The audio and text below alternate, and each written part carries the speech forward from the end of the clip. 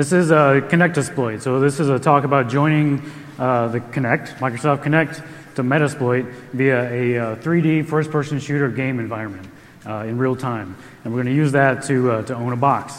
So this is all demo. There's no slides, but it only takes about 10 minutes or so to do the demo. So let me just give you a brief little intro so you have some context about what's going on. So I got a Kinect about a year ago or whatever it was that came out. And first couple projects I did, you can see these on YouTube. I did a drum machine using Pygame.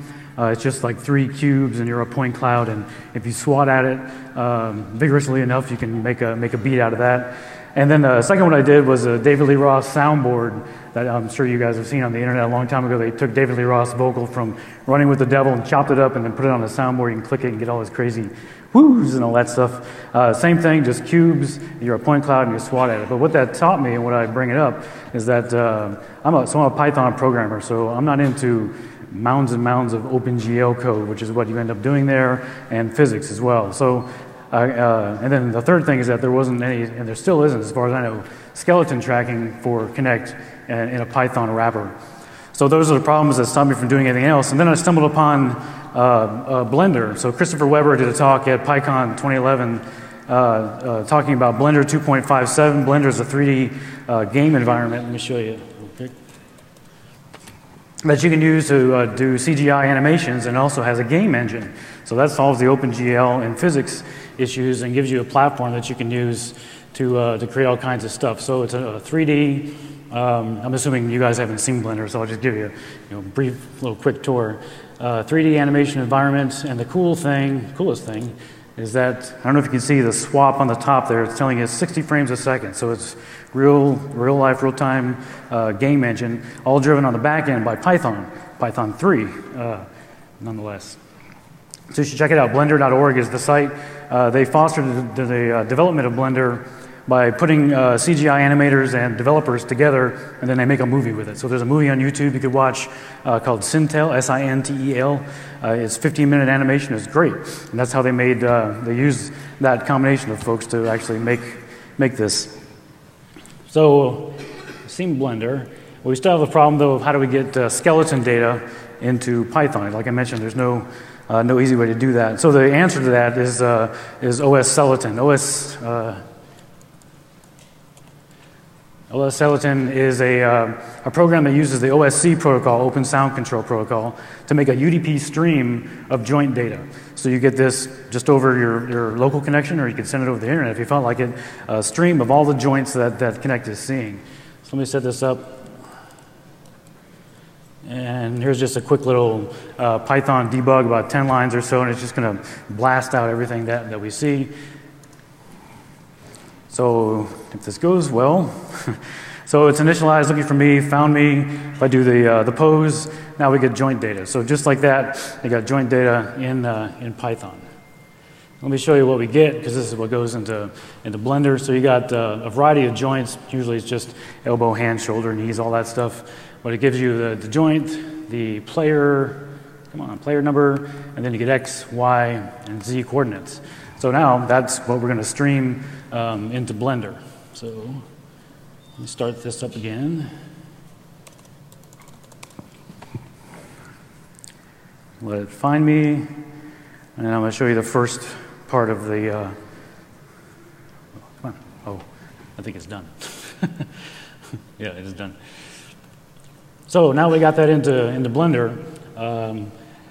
The first thing I like in these displays is when they actually have a person that maps to what you're doing. So I built this using just some open source mesh stuff that's out there on the internet. This is just a human male figure. But the important thing, the thing I want to show you, is that it's complete. Let me make that bigger.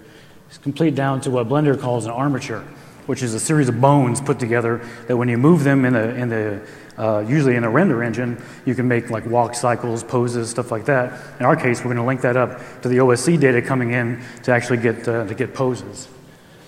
So let me pull this back, and we'll demo. This guy is called Super Harmer. So it's running a little slow. It gets better. Let me do this again.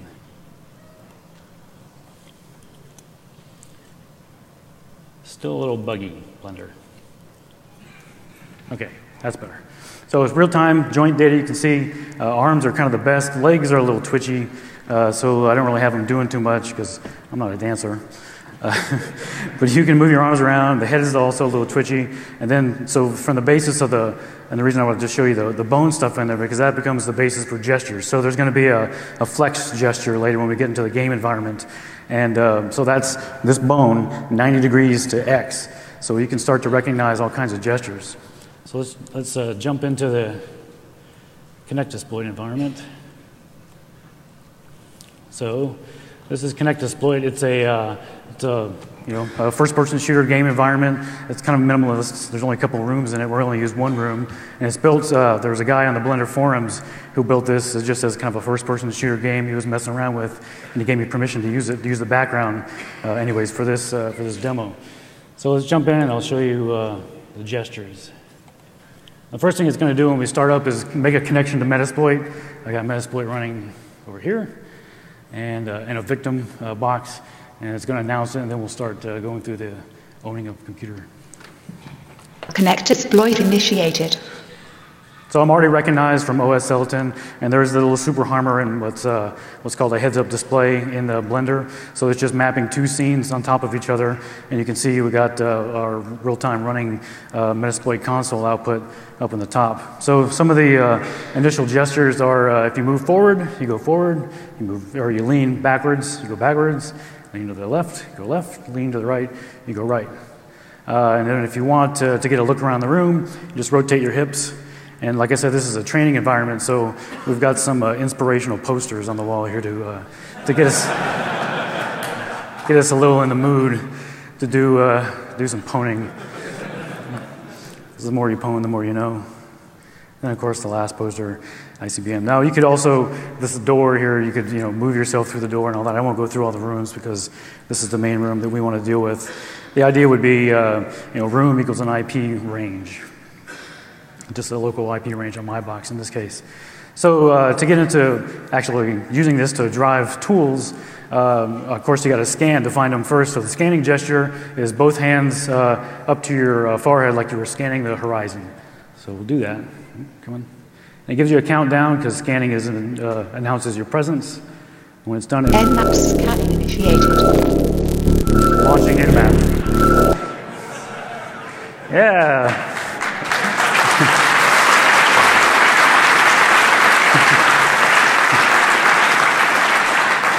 So you can see the output from Nmap up there, just right out of the Metasploit console. That was my idea, anyways, of what Nmap sounds like. It was a weird thing trying to come up with sounds for this, because what does Nmap sound like? I don't know. It sounds like that now.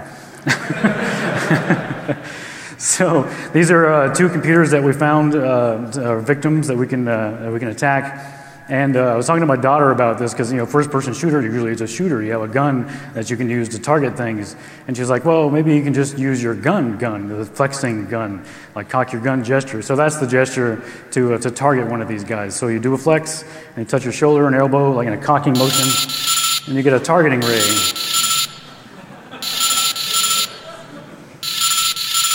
Target acquired.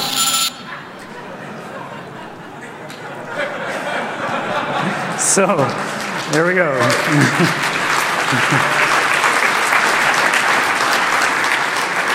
Thank you. If you like that, you're really going to love this. So the last gesture in this thing is the only one I could come up with for owning a box. It's the French have a word that I can't say for it, but it's called arm of honor, if my translation is right. And it's this. DB auto pwn initiated.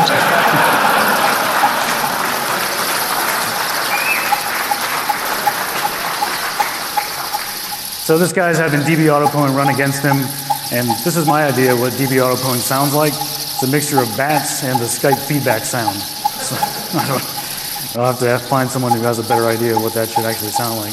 And if you keep your eye on the Metasploit console interface up there, you'll see it'll announce the modules that it's launching after it gets done looking for what it could possibly use against this thing. And the animation happening is it's kind of blowing his brains out as we're auto-pwning it. And if all goes well, we'll get sessions, and that's the end of what we can do so far. We've got 5 modules left. 2. Sessions. And we got Sessions. sessions. So there you go.